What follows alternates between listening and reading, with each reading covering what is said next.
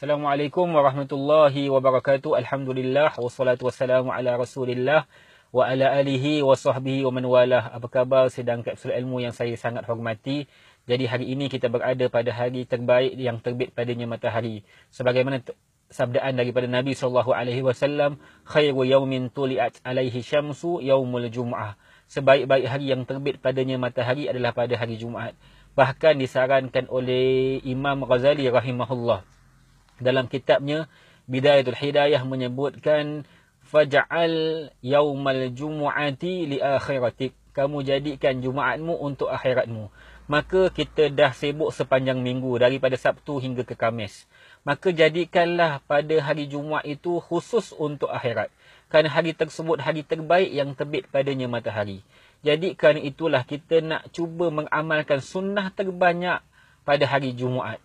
Dan ada sunnah yang khusus hanya untuk lelaki. Di antaranya sunnah hadir awal ke masjid. Dan ada juga sunnah yang dia bukan hanya untuk lelaki.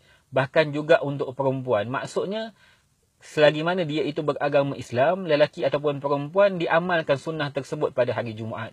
Dan sunnah itu adalah sunnah membaca surah Kahfi. Jadi kerana itulah khusus saya pada kapsul perada kali ini, kita nak bicarakan apa kelebihan membaca surah Kahfi. Dan kenapa kita mesti baca surah Kahfi? Satu hadis daripada Ibnu Umar radhiyallahu taala anhuma bahawa Nabi SAW telah bersabda, "Man qara'a suratul Kahfi fi yaumil Jum'ah." Siapa yang membaca surah Kahfi pada hari Jumaat, sata'a lahu nurun min tahti qadamihi ila ananis sama'. Maka akan terpancarlah cahaya daripada sebelah bawah kakinya hingga pada langit yang tertinggi. Yudhi'u lahu yaumal qiyamah. Maka akan memancar cahaya tersebut pada hari kiamat.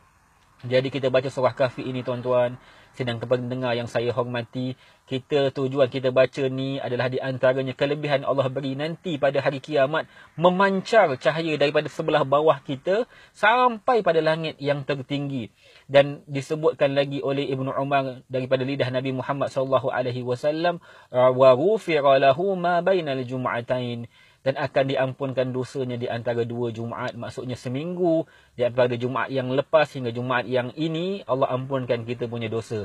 Begitu juga hadis daripada Abu Sa'id Al-Khudri radhiyallahu ta'ala anhu, bahawa Nabi juga bersabda, siapa yang membaca surah Kahfi pada hari Jumaat, adha'a lahu nurun ma bainal jum'atain, maka akan dipancarkan pahala buat dirinya di antara dua Jumaat. Juga hadis daripada Abu Sa'id Al-Khudri menyebutkan bahawa adha'a lahu nurun bainahu wa baina baitul atiq, maka akan terpancarlah cahaya di antara dirinya wa baina baitul atiq, dan di antara baitul atiq yang berada tinggi di atas sana.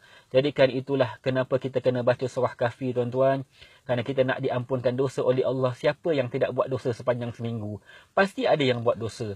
Jadi kerana itu kita baca surah Kahfi, moga-moga Allah mengampunkan dosa kita.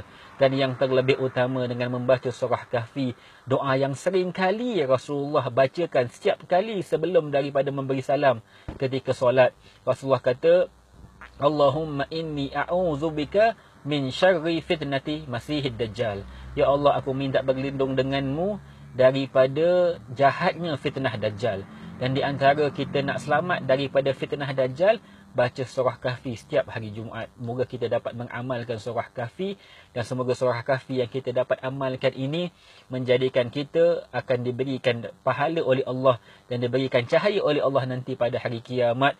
Yang terlebih utama, jangan berlalunya Jumaat kecuali telah kita membaca 110 surah Kahfi yang berada dalam Al-Quran. Jadi jangan kita luputkan Jumaat ini. Sebelum terbenam matahari pada hari Jumaat, pastikan telah kita mengamalkan surah Kahfi sebanyak 110 ayat. Andai kata susah nak baca sekaligus, maka pecahkanlah sebanyak 3 ataupun 5 kali. Contohnya, setiap kali lepas solat bermula maghrib malam tadi, iaitu malam Jumaat, Isyak, Subuh, Zuhur dan Asar, kita baca setiap daripada solat itu 22 ayat.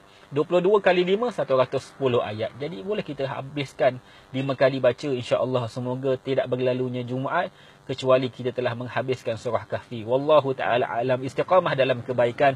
Teruskan menuntut ilmu. Wassalamualaikum warahmatullahi wabarakatuh.